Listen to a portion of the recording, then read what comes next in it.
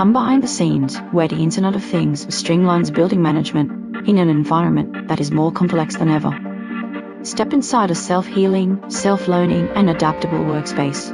A place where occupants are delighted with new levels of comfort, control, and engagement. Do you know how much buildings contribute to the total of global CO2 emissions each year? EcoStruxure Building Operation captured room-level data for well-being analytics to create resilient, healthier, more sustainable, zero-carbon buildings. Schneider Electric has pledged to become carbon net zero by 2030. What's your target, and how can we work together to close the gap between ambition and reality?